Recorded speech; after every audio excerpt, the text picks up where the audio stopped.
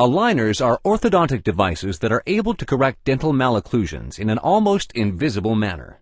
In aligner technology, a malocclusion can be successfully treated by the patient by wearing a series of transparent splints called aligners. These aligners are made of a thin, transparent film according to specifications of the orthodontist, who employs a special computer-aided state-of-the-art procedure, so that the teeth can be straightened without any wires or the like. The dentist takes impressions of your teeth, including the periodontium, and sends them to a company that produces aligners. The company cleans the dental impressions and digitally scans them. With the aid of the virtual model, the malocclusion is corrected on the monitor. This involves defining the intermediate steps, with every step corresponding to one layer of film. Afterwards, the resulting digital data is transferred to plastic models, by means of which the corresponding splints are produced. Depending on the initial findings, anywhere between 12 and 50 splints are generally required for treatment.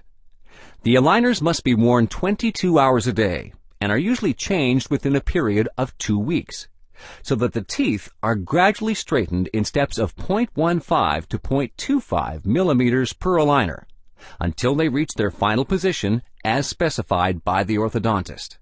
The extent of movement depends on several factors, including the type of tooth movement, as well as on periodontal conditions. As a general rule of thumb, the patient receives 2 new splints per jaw at each short monthly appointment.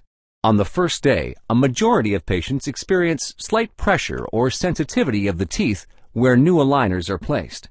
This demonstrates that the aligners are effective and that the teeth are moving into the desired position. Thanks to the transparent splints, the teeth's position is corrected in an almost invisible fashion. Furthermore, the patient is able to remove the device and eat and drink whatever he wishes, plus care for his teeth as usual throughout the treatment course, thus employing optimal oral hygiene. The aligners themselves should at least be rinsed off with water after each application, as this prevents saliva components from settling in, which can make cleaning more difficult. Aligners are not suitable for every patient and every malocclusion.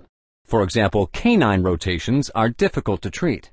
Furthermore, in some malocclusions, the contact surfaces of the teeth, in effect the interdental spaces, are often severely degraded by the orthodontist, the so-called approximal enamel reduction for stripping, because it is only then that a tooth movement with aligners is possible.